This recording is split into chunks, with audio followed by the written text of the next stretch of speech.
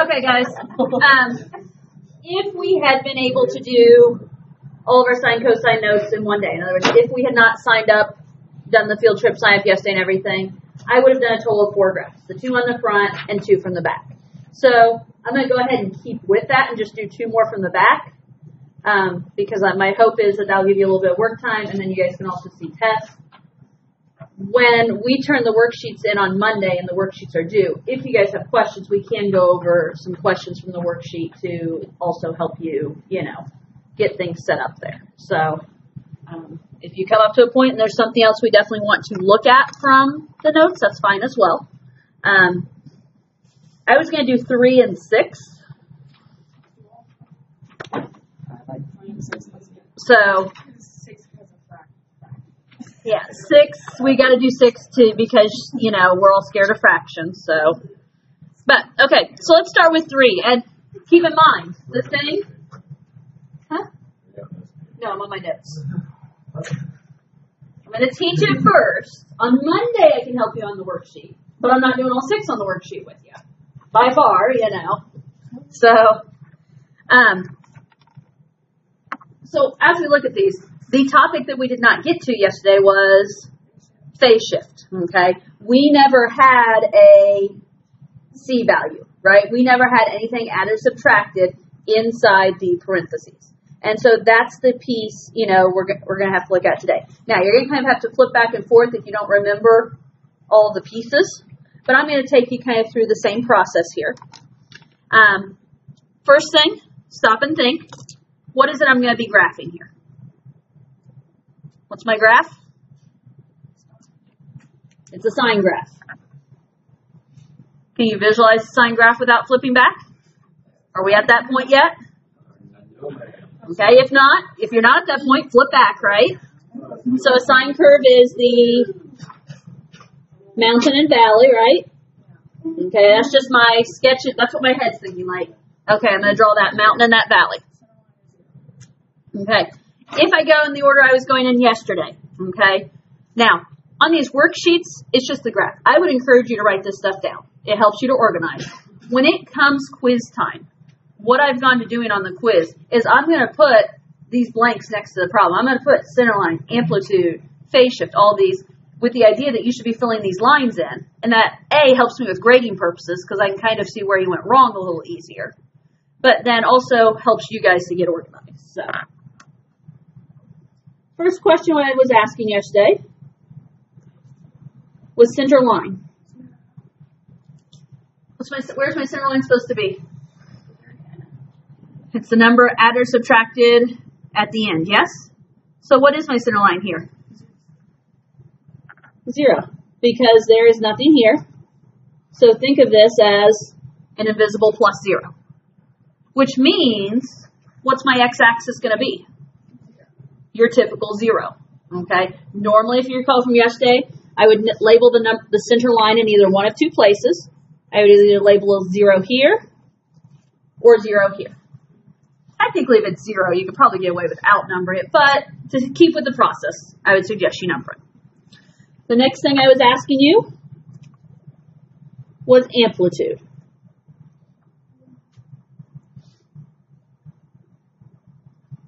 Thoughts on amplitude? 1, where do we find the amplitude? It's the A value. It's the number in front multiplied by sine or cosine out front. I have no number out there, so 1. What does amplitude mean? How high and low your graph goes, right? So how far you count up from the center line and how far you count down from the center line. So in this case, I'm going to count 1 up and 1 down, which means if I go up 1 from 0, I'm at 1. If I go down 1, I'm at -1. Same process as yesterday. Next thing I was asking you was, I guess I can go ahead and write in there if you want. High and low. That was how high and low. Period. How do we find the period or what one cycle is? 2 pi divided by b. And where is b? The coefficient of x. So this is going to be 2 pi over 3. So that means one cycle of sine normally goes from 0 to 2 pi. Now one cycle of sine goes from 0 to 2 pi over 3. Okay, I'll be honest, the thirds are the hard ones here because we have to shrink it kind of weirdly. And phase shift. What's my formula for phase shift? C over B. Do I actually have a C value finally? Yeah. So C over B, what are your thoughts? Pi over 3. Now, like traditionally, this is our left-right movement. It's opposite the sign that's inside of it. Okay? So always go with opposite the sign that's on, in this case, where the pi is. So this is going to be a positive pi over 3, which means this is going to take me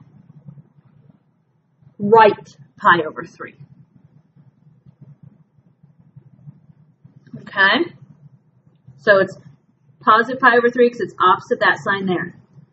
If you struggle with knowing is that a negative pi over 3 or a positive pi over 3, here's my backup plan for you if you end up needing it. Take whatever is in your parentheses, so in this case 3x minus pi, set it equal to 0 and solve that. That gives you your phase shift. So meaning 3x minus pi equals 0. If I add pi to the other side, 3x equals pi. If I divide by 3, x equals pi over 3. Does that help? Or I don't know. Again, it's just one of those, if you get confused on which sign am I supposed to be going, which way am I supposed to be going, there's your help. Okay, we got all that information? Finding the information is the easy part, right? It's putting it into action that's the difficult part here. Okay, which, quiz, I can give you some points here if you can at least get the information right. But then we also have to use this information. Okay, so we're going to label this one a little differently. Yesterday I was labeling like 0 to 2 pi or 0 to pi, and then we broke it in. We still need to break things into 4 pieces. Now, here, we have a cycle of 2 pi over 3.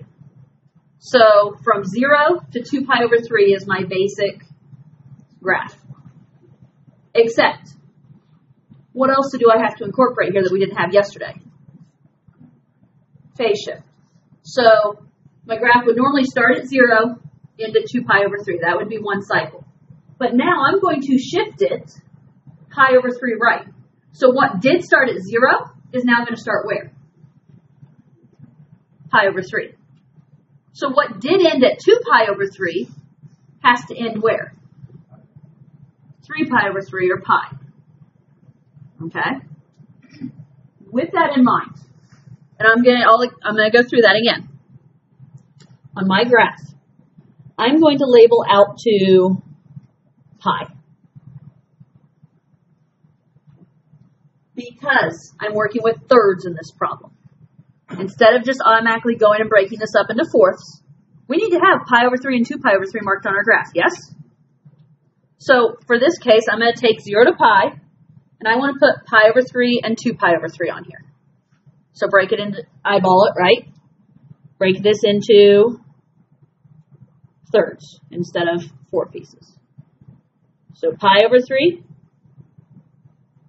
2 pi over 3. Are those equally spaced? Because that means something to me, that they're equally spaced there.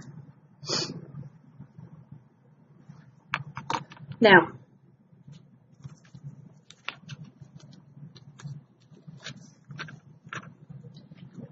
before we think phase shift, my graph has to go from 0 to 2 pi over 3, yes? So let's think about what that looks like, and then we'll shift it. Right now, my from 0 to 2 pi over 3 is just broken up into 2 pieces. Ideally, what do I want it broken up into to do a sine or cosine curve? 4 pieces. So I'm going to at least, minimum expectation, is put the tick marks there. So I at least have it broken up into 4 pieces. On something like this, what's a half of a third? A sixth. So if you label these, and I'm going to give you the easy out and not require you to label something like this, but you'd be labeling in terms of sixth. So it'd be 1 pi over 6. This would be equivalent to 2 pi over 6. This would be equivalent to 3 pi over 6. And then there is your 4 pi over 6. Does that make sense? Okay. Again, I'm going to give you the easy out. If you have pi over 3, 2 pi over 3 labeled for me, I'll let that be. Just make sure you get the tick marks in the middle. Now, I do my final answers in pen. I'm gonna sketch this in pencil, and then I'm gonna shift it. If you can do this all at once, you don't need to put the initial and then shift it. More power to you. But this is kind of, my teaching style. Okay. So, again, ignoring the phase shift. I need to start at 0 and end at 2 pi over 3. I'm doing what kind of curve? The sine curve. So my sine curve says I would start at 0. I'm going to go where first? I'm going to go up. I'm going to max out above that first tick mark, which would be pi over 6. I'm going to max out a quarter of the way, right? I'm going to cut through pi over 3. Can you predict? Now I'm going to have a minimum below that next tick mark, which would be 3 pi over 6 or pi over 2. And then I'm going to cut back through 2 pi over 3. Are we okay with that? So if I was doing my graph right now without a phase shift, it would look something like that.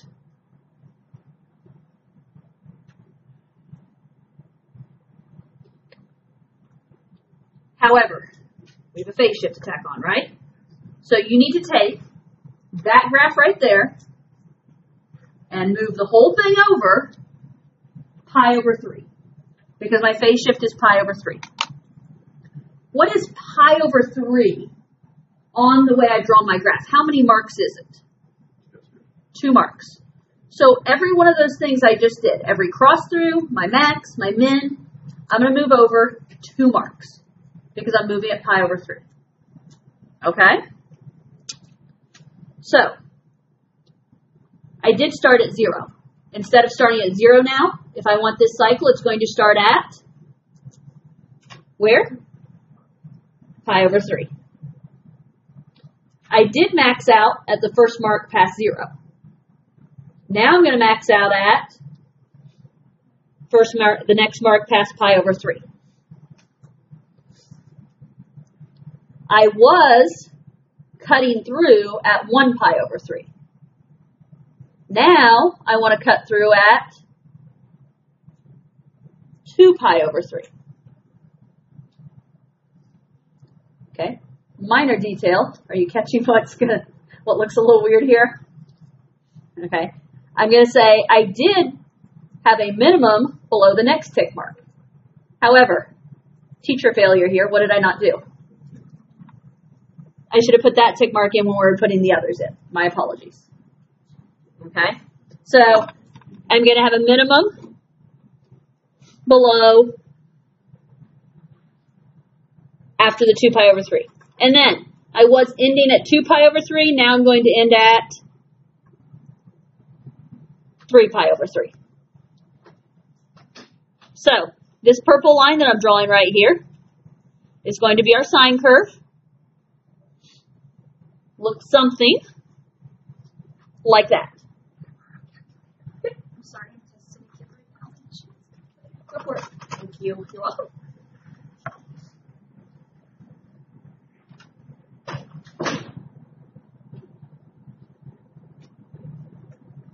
Okay, what do you think?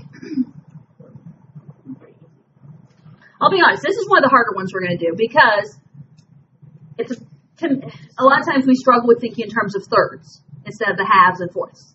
Halves and fourths are just a lot more natural. The thirds are a little more awkward. Now, I'll be honest, I'm not quite crazy about my graph. I guess it's not too bad. Only because it's a little unequal. Did I go all the way down to -1? Looks like I might have stopped a little short of it. So, and that's one of those right there, that's one of those borderlines. You know, if I'm talking about grading you guys, this one, I definitely went, I could tell I aimed at 1. That one, I don't know. I don't know that's far enough off I would take a point off. It's more when I can just tell you blatantly disregarded and didn't hit your mins and maxes. Okay. Okay, questions on this one? Okay. My other one I was going to try was 6.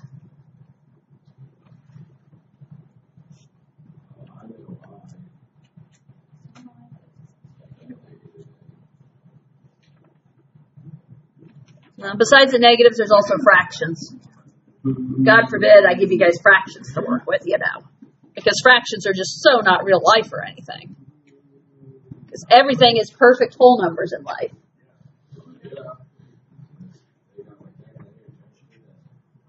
Okay.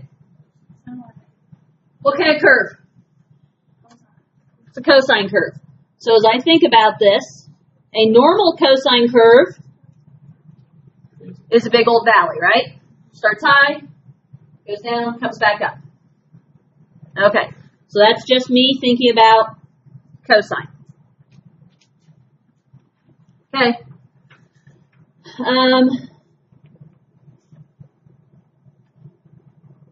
Center line. The D value at the end, which is -1. You want to go ahead and label? So if my center line is -1, you can either label right here as -1 or in at the origin as -1 or both, whatever. Just give me a -1 in there somewhere.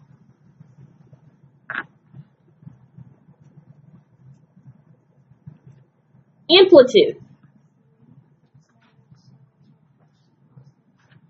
Okay, so 2 things to talk about. The amplitude itself is it's the absolute value of A. So it's just the positive 3 out front. Yes? So my amplitude itself is A, and that means that 3 is how high and low my graph goes. Yes? So that means when I label this, I need to go up 3 and down 3. What is up 3?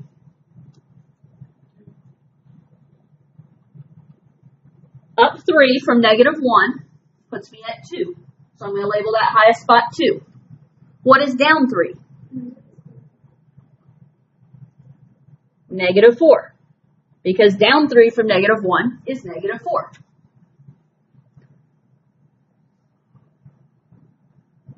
Now, along the way, you guys were telling me the amplitude is 3, but you also notice there is a negative. What does that negative indicate?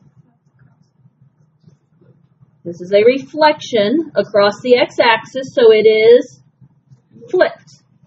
So, what was going to be a valley is now going to be a mountain or a hill.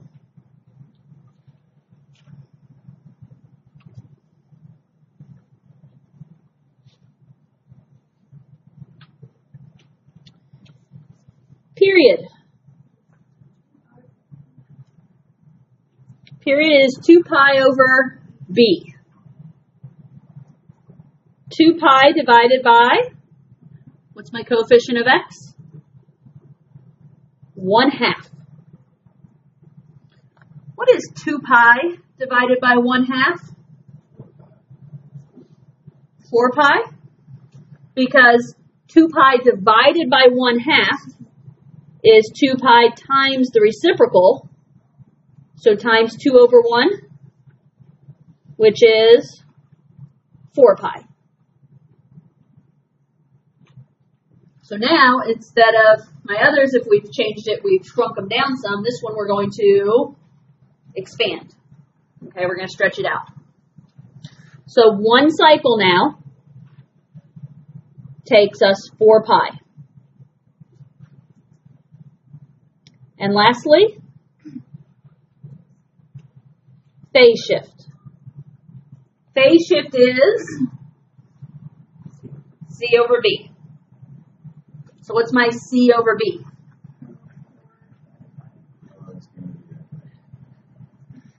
Okay. Pi over 4 divided by 1/2. Now officially though, opposite the sign, if this is a plus, I need to call this a minus pi over 4 divided by 1/2.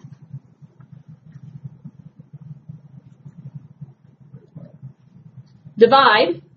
So negative pi over 4 divided by 1 over 2 is multiplied by 2 over 1. So negative pi over 4 times 2 over 1 is going to be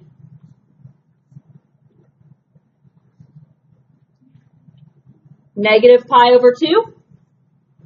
And because it's negative, we're going to go left. So we're going to be going left pi over 2.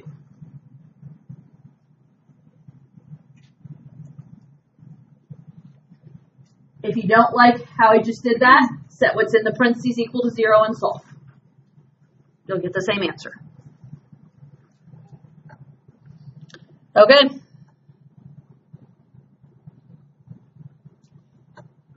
Ready to do some setup of our graph?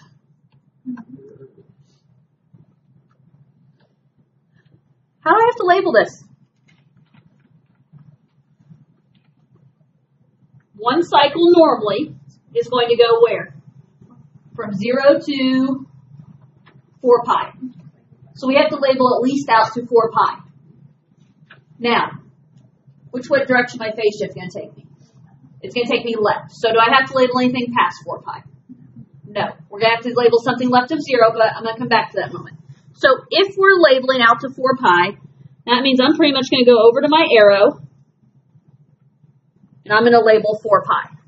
If we're going right pi over 2, I'd have to go a little bit even past 4 pi. But we're going to label out to 4 pi. Now, remember I like to break things into 4 pieces. So what's in the middle of 0 and 4 pi? 2 pi.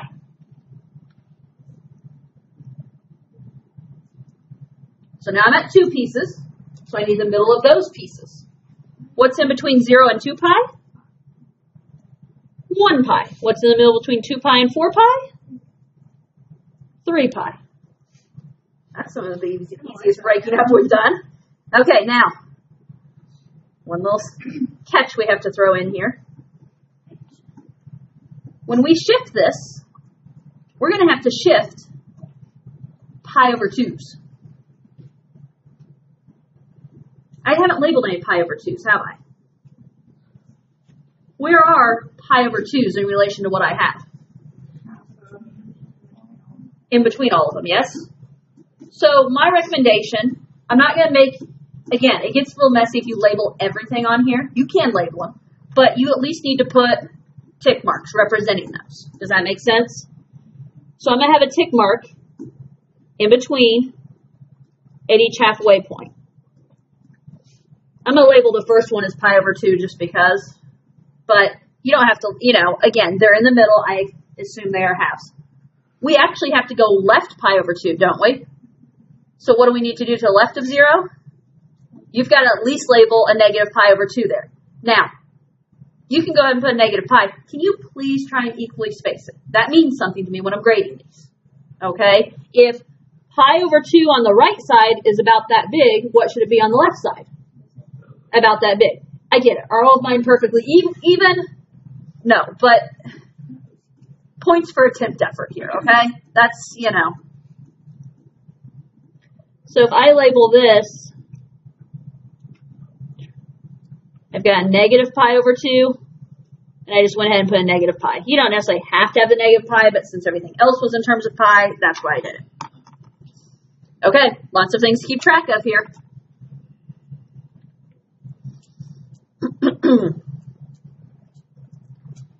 You can go ahead and do the phase shift as you want.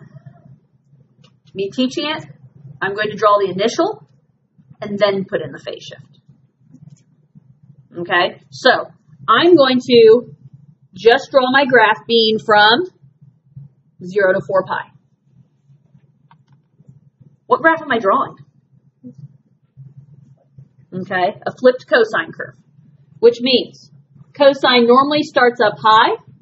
Since it's a flipped cosine curve, we're going to start down low. I'm doing this in pencil because this is just my run through.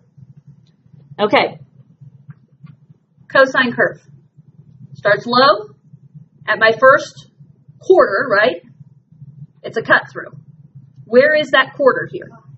At pi. So we're going to cut through at pi.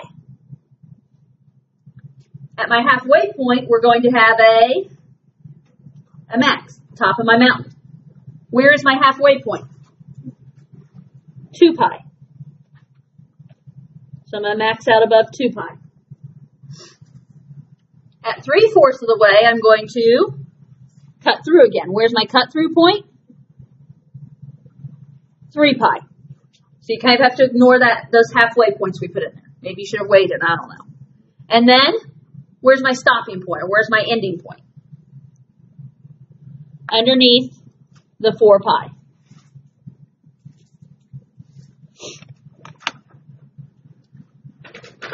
Take that curve. Each of those 4 marks that we make, we have to scoot left. Left, pi over 2. What is a pi over 2 marking here? 1 mark, right? Because that was all those in-between marks, right? So you're not even going to scoot it as far as the whole thing. It's just 1 little tick mark. So, I did start down here on the y-axis. Where am I starting now? Underneath the negative pi over 2. I did cut through at pi. Now I'm going to cut through at pi over 2. I did max out at 2 pi. Now I'm going to max out in between pi and 2 pi. Is this making sense? I did cut through 3 pi. Now I'm going to cut through in between 2 pi and 3 pi. And I did end under 4 pi. Now I'm ending in between 4 pi and 3 pi.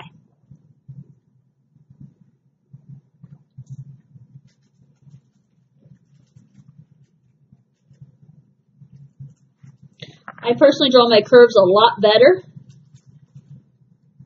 if I make some marks first and then go back and draw the curve in.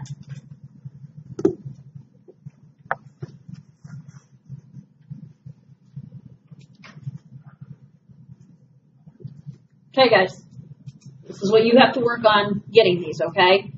It's important that you really work to get these sine-cosine curves.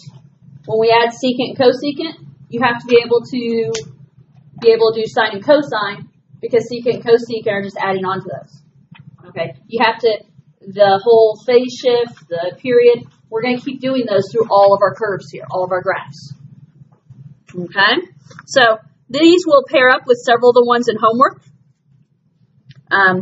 We have ones that pair up with 4 and 5. I know we didn't take time to do those, but put some effort into trying to figure this out, guys.